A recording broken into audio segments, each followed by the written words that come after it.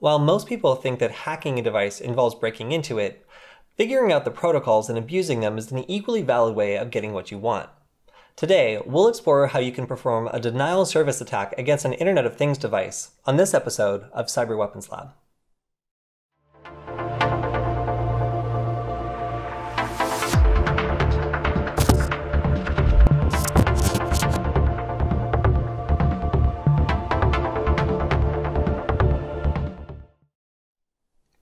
Internet of Things devices have a pretty terrible track record for security, and often this is because these devices are designed for convenience and not security.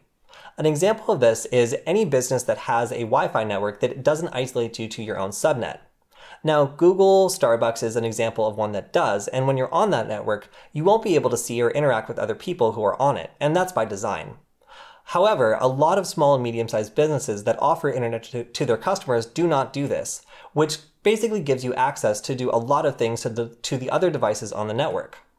Now, this allows you to do things like scan, discover devices, and in the case of devices like, say, a Sonos speaker, control the device without necessarily needing to break into it. Now, this is because the Sonos API that it's controlled by will accept messages from basically anyone who's authenticated to the network, allowing anybody who's on that network to do basically any action that the Sonos app can do.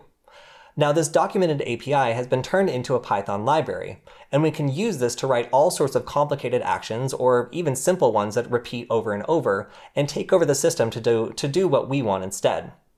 Now, we can also use this in a beneficial way to write our own programs to control the Sonos, but on a malicious level, a attacker could use it to make the device do something that it's not supposed to do.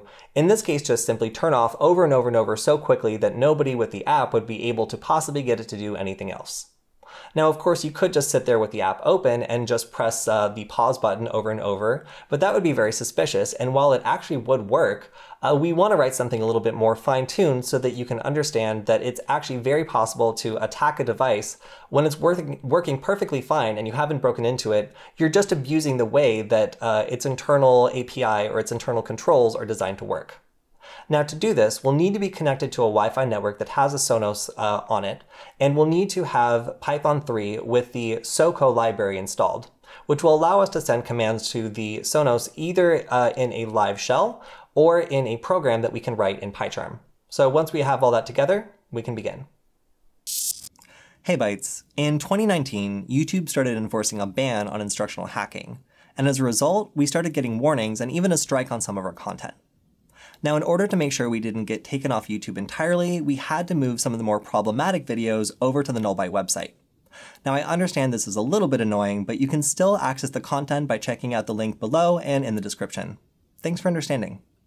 Now, just as a reminder, this is technically a denial of service attack, so while doing something helpful with this script is maybe a nicer idea, you do need to have permission from whoever owns the device in order to directly control it. Now, they're forgetting to set this feature up doesn't necessarily mean that they want you to control it, so be sure to ask before you start interacting with other people's devices because this one in particular is very noticeable. And of course, it's possible to go around doing something like rickrolling people, but you know, an ethical person would never do that. Internet of Things devices have a tough job. They're expected to function autonomously for long periods of time, and they have to provide value to many different users who might not really understand how they're set up or how to use them.